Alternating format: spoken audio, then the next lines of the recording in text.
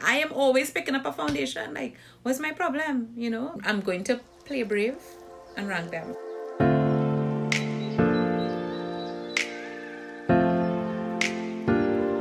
Hi, everybody.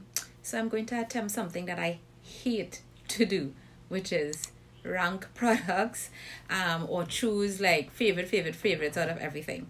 So I have been doing declutter recently because I'm in the beauty chat room, which is a really phenomenal group on Facebook.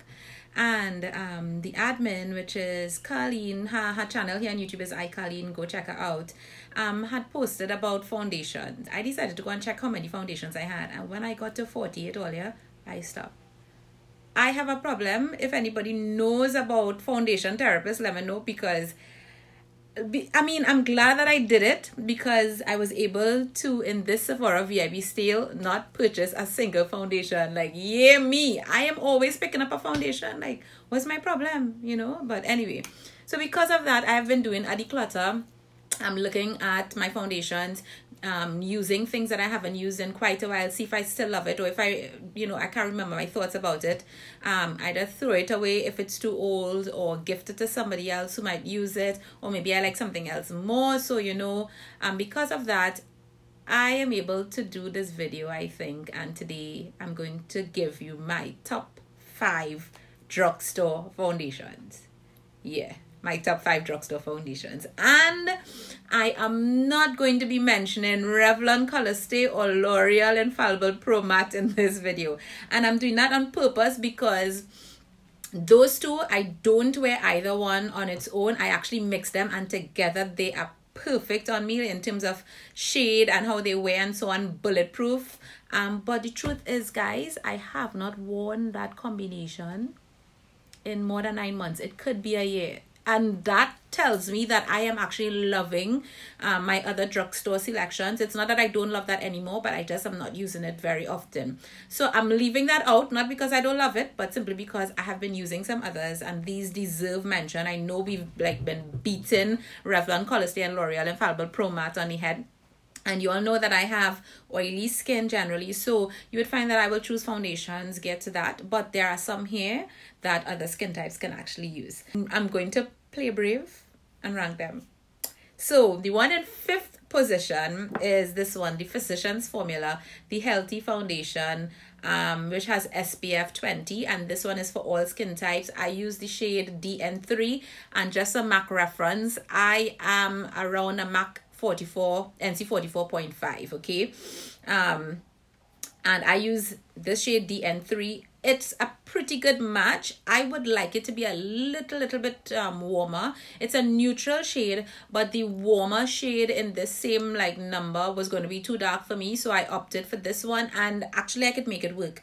My BH Studio Press powder, which I love, or my Ben Nye powder, warms this up enough, so it works great on me. What attracted me to this was, beside hearing some reviews, the fact that this foundation has a couple skincare additives in it. It also has SPF 20. Now, I'm not depending on foundation to give me my SPF, but because it has SPF, it gives me a little extra protection on top of my SPF that I applied during my skincare routine. And I was shocked at how much I began to reach for this. Now, this one does not have a pump. It comes with one of these large doe foot applicators. Not the most hygienic thing, but again, I'm using it on my skin only. It will go on usually on clean skin, but that will also mean that it's easier for bacteria to get into the rest of the product. I'm actually almost done with this, although it looks like that's just because foundation is all around. I'm actually almost done. And I will actually pull out, maybe put this in twice on my skin. I will get, you could get a light coverage with this, but generally I will go for medium coverage with this foundation, and I love it. It has a scent that totally reminds me of this one, which will get honorable mention, the Wet n Wild Photo Focus, but I'm not talking about that because I am not reaching for it very much anymore.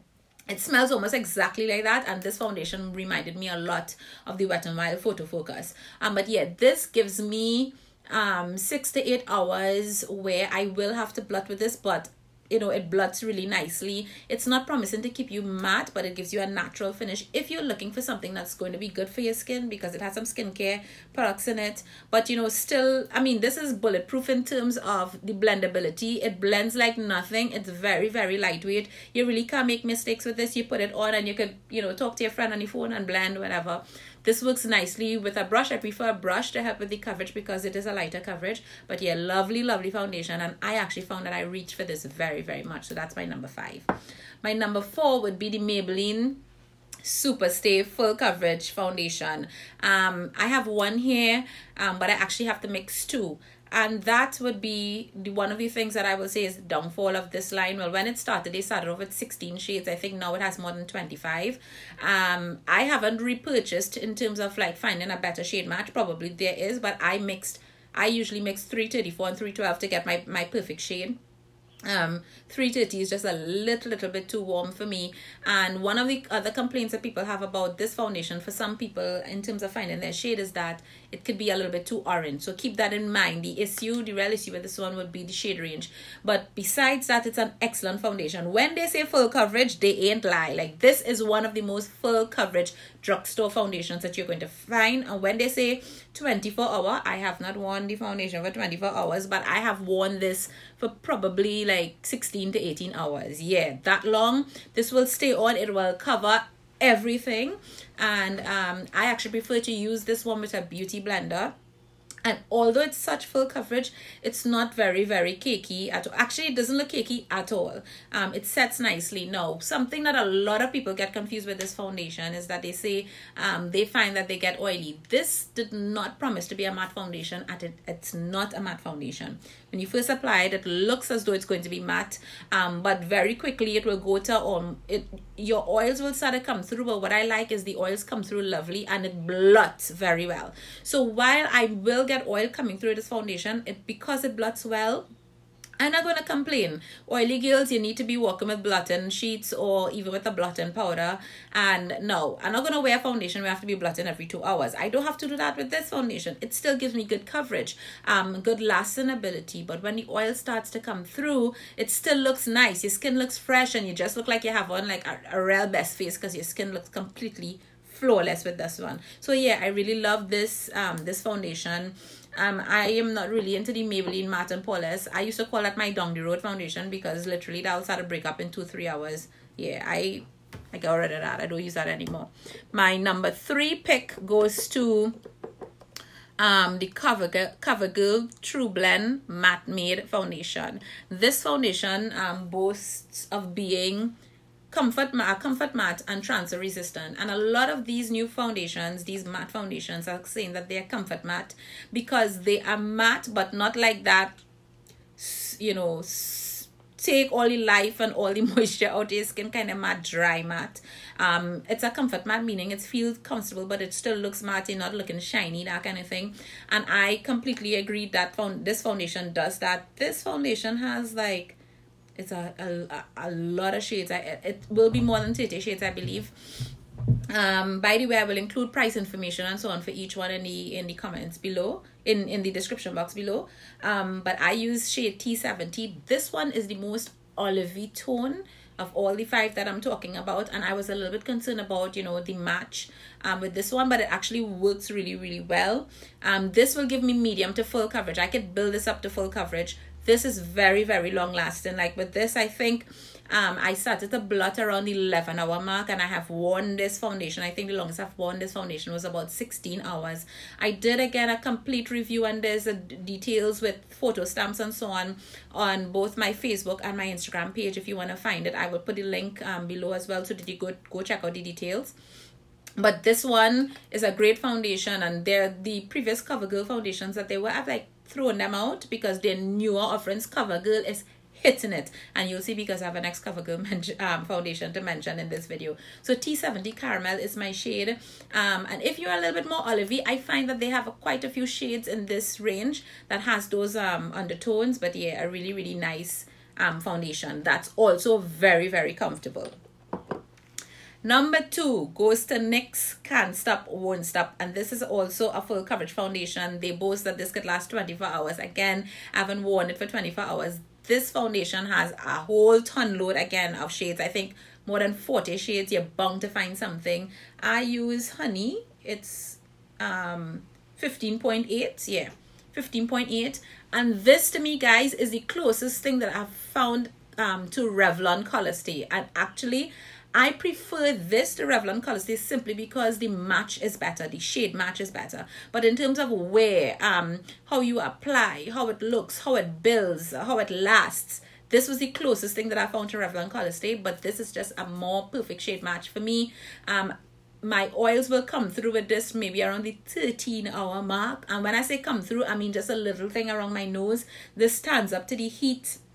And I really love that for long days if I want a more matte foundation.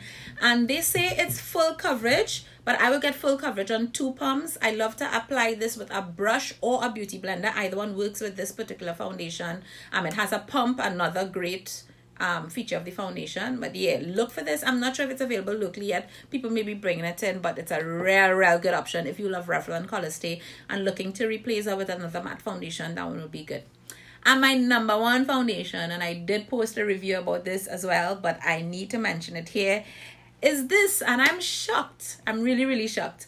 And this is the Covergirl Vitalist Healthy Elixir Foundation with broad spectrum SPF 20.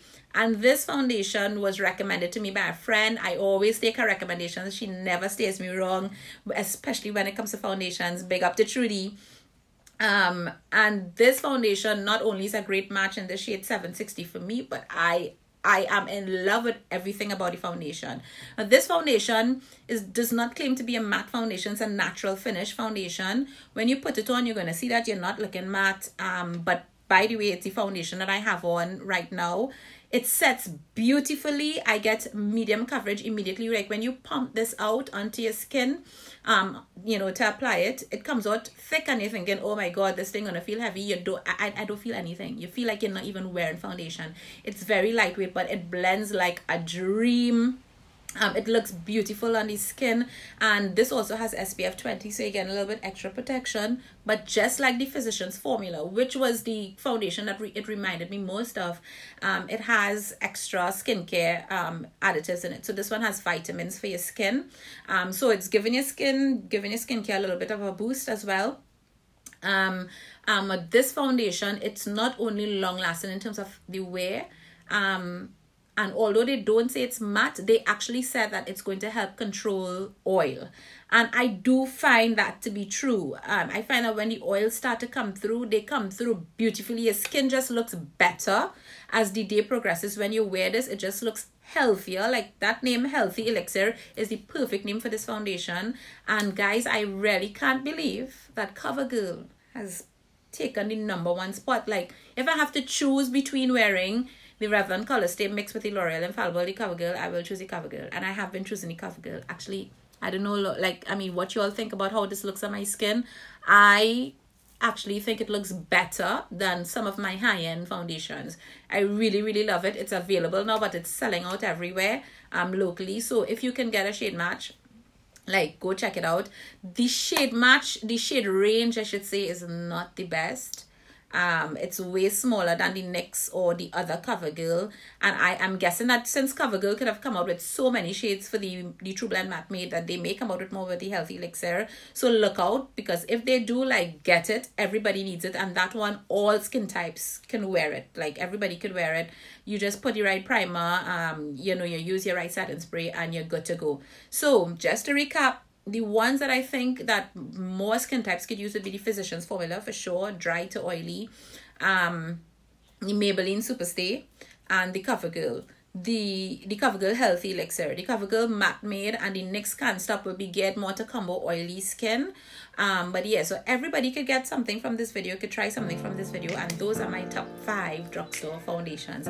Was this helpful? Only please don't be asking me to do too much top 5s, because that's real pressure, especially eyeshadow palettes.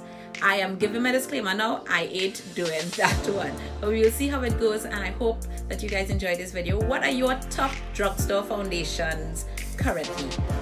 Put it in the comments below. I might try something. Another foundation, Sheri. Bye.